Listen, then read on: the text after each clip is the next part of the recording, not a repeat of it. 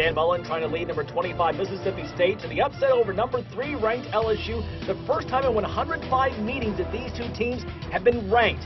And the action goes in Starkville. Third quarter, LSU already up 6-3. Look at Morris Claiborne, the sensational interception. One more look at it. Claiborne had 2 picks in their game last year, and he robs Chris Ralph on this play. Later in the third quarter, Vic Fowler. Watch this. He makes the catch out of the backfield. His reward, the name of that truck, Eric Reed. Oh, that LSU defense. Early fourth quarter, we finally get our first touchdown of the game. Jarrett Lee, incredibly efficient in this game, hits Ruben Randall on the fade route here. 19-yard score. One more look at it. Look at Randall. Sells the slant. Great route for him. Lee lobs it in. 21 of 27 passing for 213 for Lee. 16-6 Tigers on top. Tyler Russell in a quarterback now for the Bulldogs. He will be hit as he throws. And look who's there. Morris Claiborne.